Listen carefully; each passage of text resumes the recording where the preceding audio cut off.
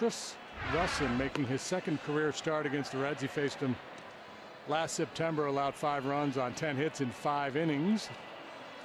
For this season as a Cub, he's 2-1 with a 3.08 through 5 starts. Brandon Phillips game-winning homer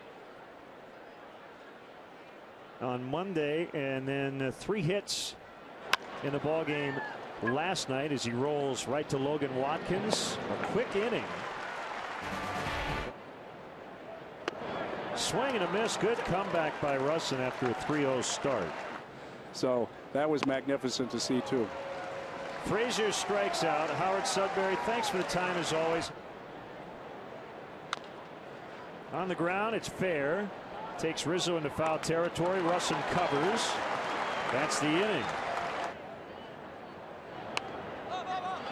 Bunted, and the catch made, and a double play. Get it in there. He did.